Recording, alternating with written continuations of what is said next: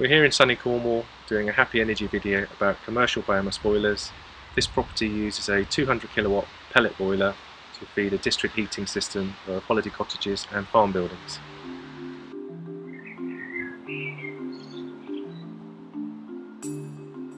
So now we're in the biomass boiler plant room itself. We have here a 200 kilowatt Wood Energy Solutions pellet boiler. It's the E-Compact model.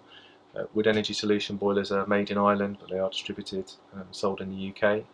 The top unit here is the auger, so it's just a screw mechanism that feeds the pellets back through from the store that we'll see later on at the back. The pellets come through the screw, fall down into the boiler. There's a small local store here that stores a small amount of pellets. They get burnt. That then heats this buffer vessel. So it's a 4,000 litre hot water tank. This isn't the hot water that comes out of the taps of the property, so it's not domestic hot water, it's literally a heat store. Biomass boilers like to be heated long and low, so consistent heat. If they're consistently turning on and off, there's still pellets in there burning away, so that heat just ends up getting wasted. So we're now inside the pellet store. It's a converted ship's container which holds about 15 tonnes of pellets.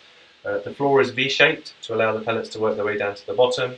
You then have an auger that feeds the pellets through, all the way through into the boiler.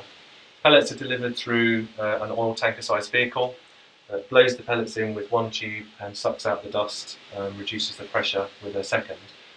Roughly speaking, at the moment about £200 per tonne of pellets, and that tonne of pellets will deliver 4,800 kilowatt hours of heat. The good thing about pellets as opposed to wood chips is they do have a specific standard and they will generate a certain amount of heat, whereas wood chip can actually get damper and produce less energy per tonne. In terms of running costs, wood pellet's going to be more expensive than mains gas. It will actually be probably 20–30% cheaper than oil or LPG, and again compared to oil you're going to reduce your CO2 emissions quite substantially.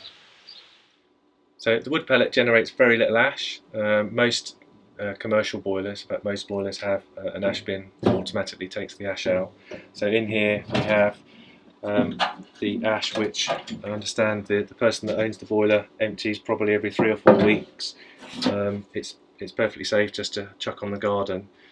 Wood pellets generate probably less than 1%, I think something like 0.7% of the weight comes out in ash. So generally you only have to empty them once a month at the most. We're now inside the plant room for 2 of the holiday cottages. The boiler feeds a heat main, insulated heat main, which runs around underground in front of all the properties. Comes into the plant room, it then splits off into 15mm copper pipework, which goes around just a normal radiator system.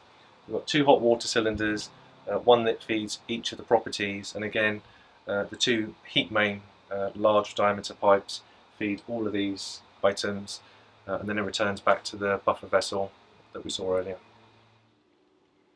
Through the Renewable Heat Incentive, or RHI, this commercial boiler is entitled to a 20-year payment, which is paid quarterly by Ofgem.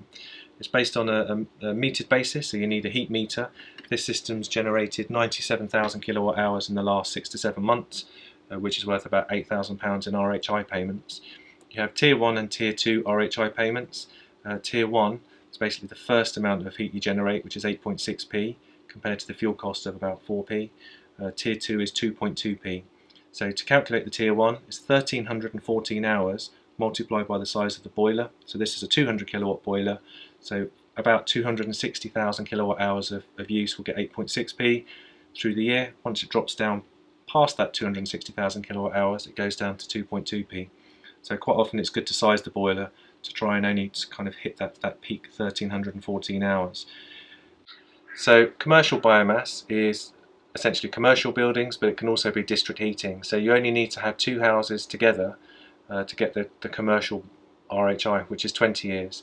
There is a domestic RHI which has just started, but that's only paid over 7 years. So if you want to connect a number of houses together, you can actually get a longer payment. A system like this, 200 kilowatt boiler, probably cost around £150,000 to install. But over its lifetime, over the 20 years, probably generates somewhere between £700,000 and £800,000 in RHI payments.